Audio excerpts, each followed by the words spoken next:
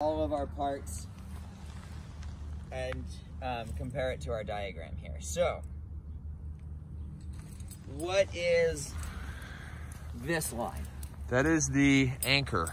Yes, right? Because it anchors the fallen climber. Yep. All right.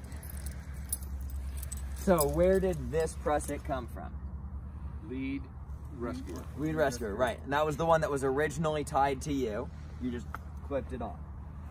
So then what is the purpose of this prusik? That is... Sorry, this clove. Flow pitch? Yes. Back up to... Exactly. Back up to this prusik. And that the lead climber does that clove and Yep, gets... exactly. Okay. So then all of this bit of rope out here that Jorge and Dan are attached to.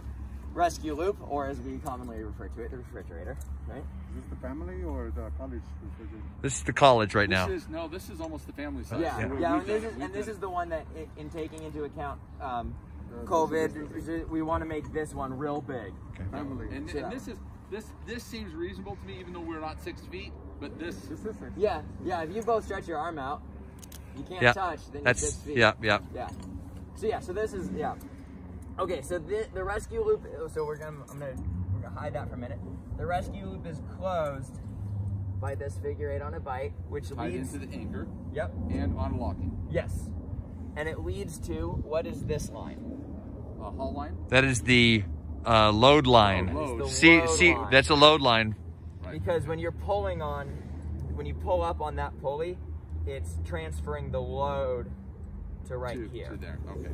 So then, if we ignore all this crap, right, and we look just from here that way, we've got a pulley down here for our fallen climber. What's the mechanical advantage created by this pulley? 2 to 1. 2 to 1. 2 to 1. So that's what we call that's the seat pulley, right? I'm adding more explanation than I intended for the sake of I know you're taking a video. So now, we've got our Z pulley up here, right? So what is the name of this line? Well, that now becomes the haul. Exactly, it's the haul. Load line. So load and haul, so the Z pulley is built entirely out of and on top of the haul line. So we laid out our Z shape, and then I had you put the hardware on it. So we've got a pulley down here. This is a redirect, right? It's just turning the rope around with a prusik, and again, any carabiner is fine there because it's not a lifeline. Yep. And then here, again, any carabiners are fine because they're not lifelines. We had to create this part. This on our diagram is going to be called the rescue loop extension. The diagram says rescue loop with extension. So this is our rescue loop. This is the extension. And notice that we made it out of the rescue loop, not out of the load line. And then here again, we've got a pulley, and this prusik is below. It's toward the fallen climber, because if that fallen climber falls, we want that prusik to catch them. And if it were on the other side, it would just whiz through. So now let's talk about what to do if we don't have as many pulleys. We can use carabiner. We can use carabiner. So right here, this one's an easy substitute. We can simply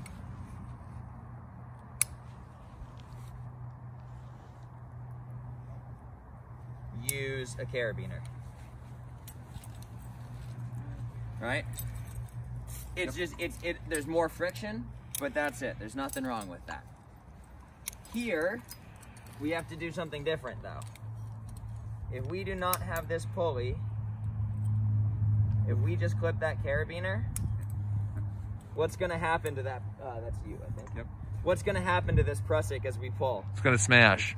It's just pull Would you pull through, right? Would you use your belay device? So that's where we use a belay device. Yeah. Tube style? Tube style. Who's going to win the race? Dan's going to win the race. So in lieu of pulley, thank you, we can tube style belay device.